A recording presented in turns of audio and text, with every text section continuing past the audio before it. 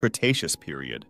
This is probably the most interesting period for dinosaurs. Not only did diversity reach its peak, but it's also when the most famous and iconic species appeared. During the Cretaceous period, continental drift continued, and the supercontinents Laurasia and Gondwana fragmented further, moving toward the modern arrangement of continents. This separation created vast new coastlines, and global sea levels were incredibly high, contributing to a generally warm, greenhouse climate worldwide. This brought about another important change: the spread and diversification of flowering plants. Because of this, new insects, like bees and butterflies, began to appear. As for theropods, Tyrannosaurus rex, with its massive skull and powerful bite, dominated late Cretaceous North America, while other large carnivores like Carnotaurus, known for its horns, and Spinosaurus, a massive semi-aquatic predator, thrived elsewhere. Smaller, feathered theropods related to birds, such as Velociraptor and Troodontids, also became quite important. While older sauropods, like Brachiosaurus, declined and disappeared, a new group became important within the sauropod family, the Titanosaurs. They were called this because they were enormous, with species like Argentinosaurus and Patagotitan reaching lengths over 98 feet and weights possibly exceeding 154,000 pounds, making them the largest land animals ever known. Ornithischians, however, were the most diverse group of all during this period. Dinosaurs like Edmontosaurus and Parasaurolophus, which belonged to a subgroup called duck-billed dinosaurs, became common and showed signs of complex social behaviors such as herding and nesting colonies. The horned dinosaurs, called ceratopsians, like the famous Triceratops, flourished in North America and Asia. Also, bone-headed dinosaurs like Pachycephalosaurus, characterized by their thickened skull domes possibly used in headbutting contests, began to thrive. Unfortunately, ichthyosaurs, which we mentioned previously in the Triassic period, declined and disappeared early in the Cretaceous. However, plesiosaurs continued, alongside the rise of mosasaurs, enormous marine lizards related to modern monitor lizards, which became apex predators in many marine environments.